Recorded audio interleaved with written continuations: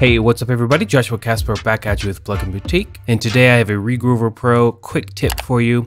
It's how to export super easy, and also how to get multiple outs from Regroover Pro into your DAW. I'm working Ableton Live, but these techniques are going to be very similar in whatever DAW you're using. It's simple to do and very, very powerful. So the first thing we got to do is make sure our project BPM is at the right BPM. I've got 85 here. The drum loop I'm going to be using is 85, so I can just click, drag and drop, and let Regroover Pro analyze it.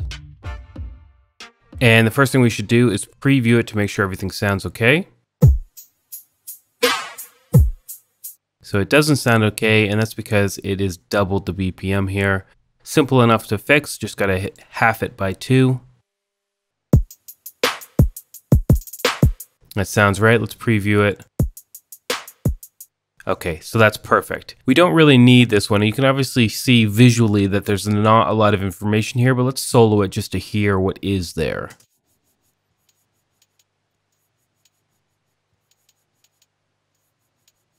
Okay, so it sounds like sort of transient information from the kick. So we want to move this information back into the kick just so the kick is absolutely full and perfect, right? We don't want to get rid of this information, but we also don't want to leave it on its own channel. So the way to do that inside of Regroover Pro is to use the split control. So if I click right here, and then I double click inside of here, I'm going to get this green highlighted area. I'm going to go ahead and drag those sides over to cover the entire channel here. And I want to split this into the kick channel. So if I just hit split right here, Regroover Pro is just going to move that information wherever it deems best.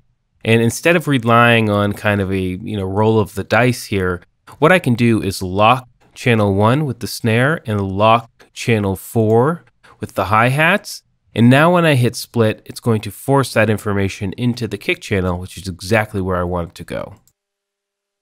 Okay, so let's solo again. And the channel is quiet. That's exactly what we're looking for. And now the kick information has been moved to the kick, and it should sound a little bit better.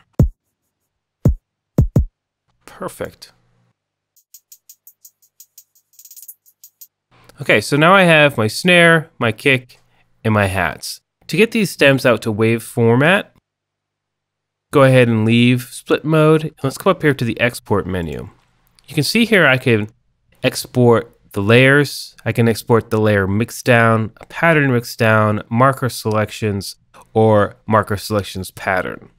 There's also the ability to export the expansion kit pads, which is down here. I'm going to do a separate video on those, so we're going to skip that for now.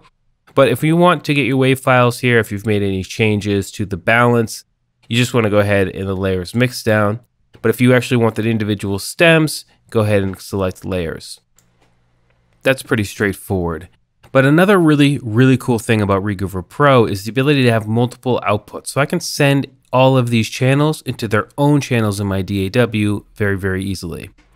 So layer 3, where it says out right here, if I click, I'm going to go to out 2, and layer 4, I'm going to go to out 3.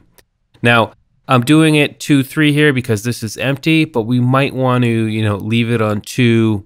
If we're going to be using Regroover Pro, a couple of times, we might want to do it on, just obviously the layer 4, I want to go to out 4. And that will make the most sense if we process another drum loop. And there is some audio information here on layer 2. So it's, preference there.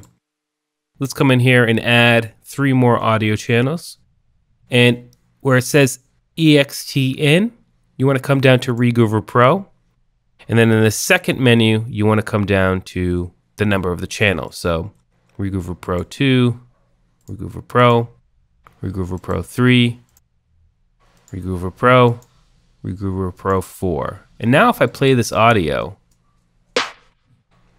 you'll see that we're getting information. So we have one further step to do, and that is change it to in.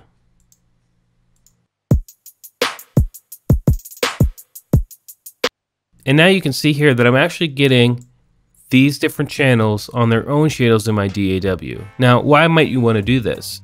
Now I can process those stems or those individual channels using my third-party and built-in Ableton Live devices to do whatever I want. If I want to add reverb, compression, gating, anything, I can do it inside of my DAW using whichever plugins that I want.